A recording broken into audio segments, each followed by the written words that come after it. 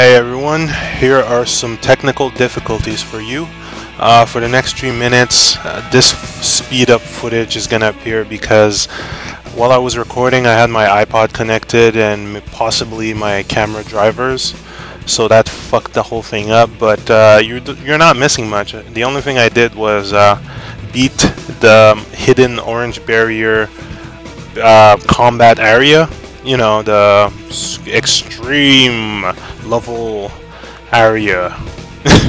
You gotta pass one for each sword, so it wasn't much. It was easier than I thought, and I had to be level 16, but I killed it at level 14. So since the footage was shit, I left it, and just to show you guys a bit of what happened. And nothing in the pool. I didn't even see Momohime. You'll see a big gigantic boss just appearing, and I did my power up strength boost before I fought it. Anyhow, I just want to show you a bit of which type of creature you face. The only thing I can tell you about that creature is evade the poison gas, and evade the lightning attack. Yeah, that's lightning attack. There was no way for me to recover that footage. It really pisses me off, but I have to continue on. Besides, it's not that much. I only beat that boss thingy extra, and then I get a new blade by forging it because I have enough souls, and that's practically about it. So imagine this, a whole let's say 10-minute video into 3 minutes because of a camera error. Anyway, it gives me time to tell you guys that I am reaching my current save point in Yakuza 3. And to tell you the truth, man, this run through that I'm at, or this save file that I made, is fucking badass. I mean, since I knew where everything was from the beginning, I was able to pull off the Komaki training around, I think it's either chapter 5 or, yeah, I think it's chapter 5, before you go to talk to Kashiwaragi, or that dude that gets shot by the helicopter. You know, before, okay, let's say right after fighting the FBI, alright? Right after fighting the FBI, I got the Komaki training. I dated every woman, no joke, every woman in the city, and I get a special item from it. And apparently the Yakuza clown appears to give you that item, and it's his only appearance. They took him off. I don't know why they censored him. The dating has been somewhat censored. I think it's pointless now, because you know what? It's you go on one date. Alright, you do one date, you do a second date, and as you're about to, try and fight her for the third date, oh my god, I got problems, help me now, Kiryu. And this happens for all the women. You don't even need to get their hearts to the maximum of 8, I think. Yeah, you don't even need to get them. Oh, sound is back. Alright. So yeah, the dating has been reduced, and when you're about to get the sex time, they took out the sex minigame. Of course. So yeah, I had time to date all the women. I got this lucky bindings. Took all the Komaki trainings, and I have to show you the moves I acquired from it. I'm raping tiger drop. Yeah, tiger drop rapes. That's about it. What else? Oh yeah, to beat the artful dodgers easily, Komaki dodge. Easy. Same goes with that little crook wannabe. So yeah, Komaki dodge and dash on him. The end. Done in like 2 seconds. And even though the dating has been toned down, I still advise you to do it. Large experience. Holy shit. And if anyone wants to see Rikia's quest at the at the bikini bar, I will do it, and also Rikia's tattoo if anyone wants it, but to advise you, do it. Large experience. So I guess I'll close the Yakuza Tree update by saying I'm reaching up the Hitmans. I schooled Kanda, and I'm about to reach the same chapter I was at. So as soon as that's settled, I will be doing full-time Muramasa Kisuke, and then back to Yakuza Tree. Now, okay, well that's about it for Yakuza Tree. Now, wow, did I say Murasama or Muramasa? Okay, I keep mixing both, but remember, it's Muramasa. I changed the title. As you saw, that last blade I used, the super move's not that good for enemies on the ground. It mostly hits enemy in midair.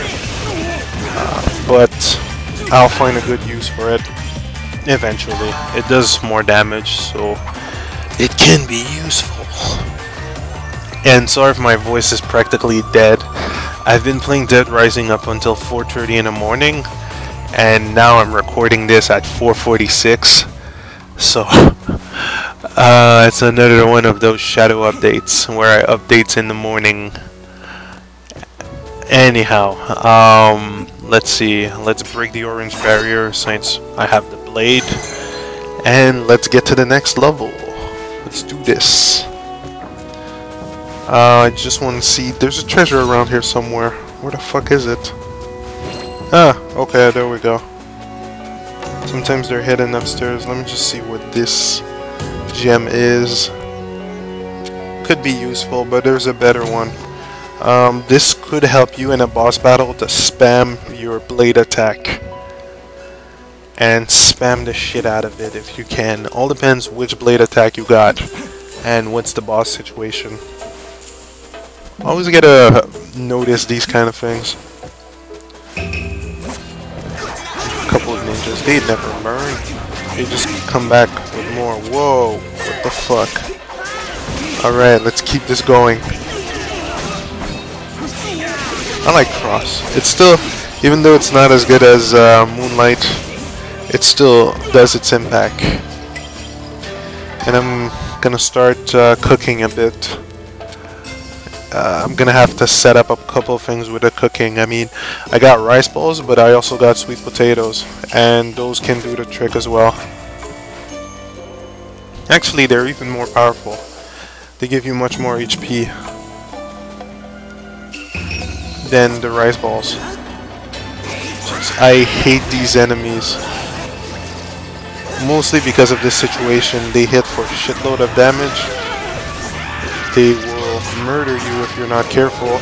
And I think they have a couple of invincibility frames. So the tough part is repelling.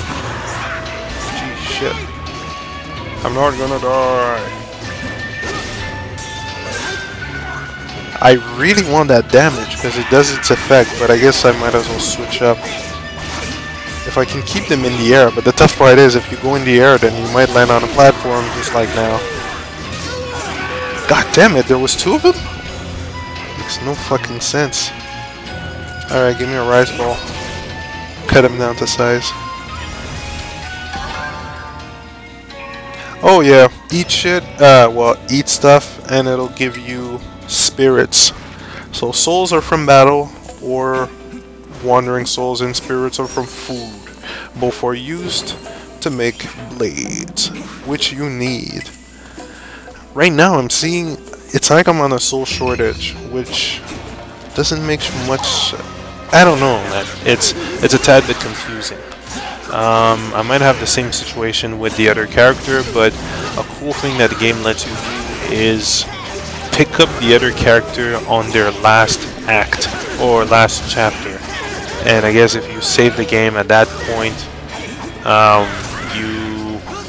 well, technically, if you pick up the game at that point, you'll be able to earn more blades and such. And then save your game and both blades are combined, which is a cool feature, and I'm gonna have to use and abuse of that. I'm also gonna have to make a new game if I want to do a walkthrough of Momohime after Yakuza Tree. And for anyone wondering, I have to make an episode on that Yakuza at the end. That's the name of that. Yeah, I have to make a small vlog about that. because I've been receiving multiple notices, and yes guys, I've received your messages. It's just, it takes a while to answer everything. Along with the whole job hunt, drawing for people, not drawing porn, fuck that, I'd be rich. But yeah, drawing for people and all that, it's just a cluster hell now. So I'll have to make a vlog to answer a lot of people on that, and also to thank all the subscribers, everyone leaving messages. And what the fuck was that? The bamboo. Oh yeah, you're gonna soon understand how annoying the bamboo gets to be. One, because it appears out of nowhere. Two, because its damage is quite high. And three, it's bamboo. What the fuck? It's still counted as an enemy, which is rather troublesome at times. Because, you know, you think you've taken out all the enemies, and wait, there's a piece of bamboo left? What? So, that's a bit of nonsense. But hey, it's with the stage, right? At this point. See? Oh, okay, wait, those different type of enemies. That's the first time I saw them. I'm kind of impressed by the new type of enemies. They don't hit for much, so I guess it's a safe battle. Interesting new type of enemies, man.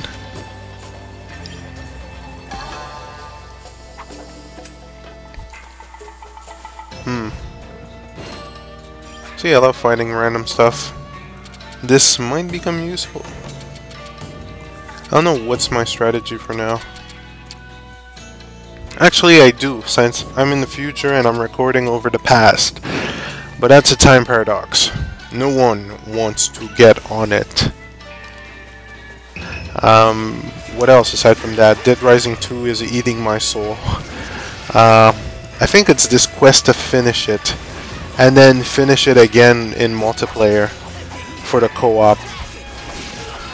PS3 co-op power.